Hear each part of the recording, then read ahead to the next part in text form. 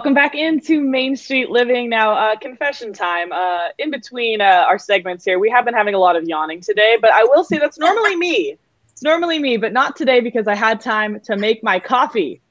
Yeah. Me too. I got my coffee right here. It's almost gone.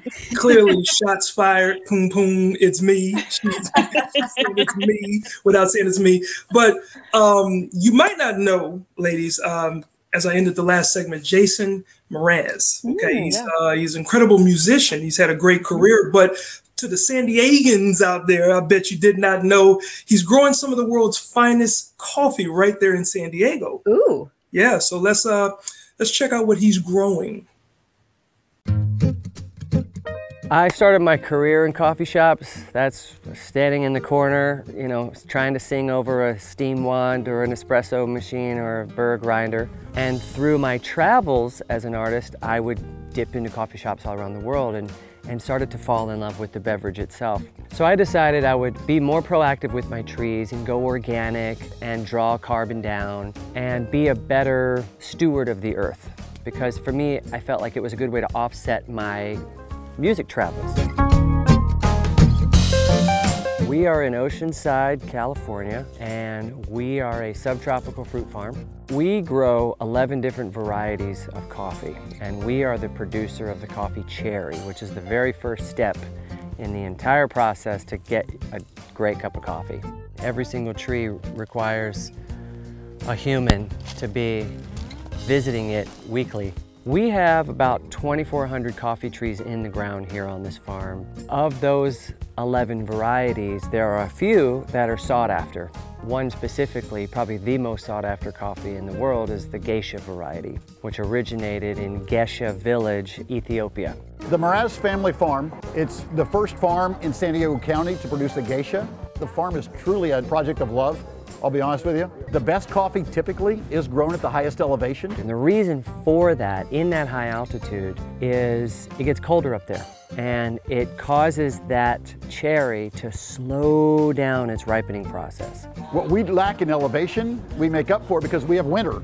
It's a mild winter. We're in a subtropical region, so we only get to about freezing, but it's not enough of a winter to kill the plants and harm the fruit. So where we don't have altitude, we have latitude. And that latitude allows California, by sheer accident, be a specialty coffee producer. This one would probably be delicious. Geisha has a reputation for its flavor, this silky smoothness that goes along with it. It also has a reputation on the marketplace because historically it has always been the most expensive cup of coffee. I mean, last year's Best of Panama sold for over $1,000 a pound. And that, my friends, is just the green finished bean. So this would be the geisha variety, and this would be a natural. That's why there's a little bit of reddish color to it. The seeds are almost canoe shaped. They're oblong and they're narrower. Once the roaster gets involved, they take that green bean, they add heat, the bean explodes, it loses half its weight and it doubles in size. And through the roasting process, that little green bean becomes that beautiful chocolatey coffee bean that everyone recognizes. If you get a California Geisha, you're drinking one of the rarest coffees in the world. I love being a steward of the earth and seeing what happens when you plant a tree and give it love. It's very much the same in any business or creative endeavor where you plant an idea and you water it, you nurture it, and then over the years you see what it grows into.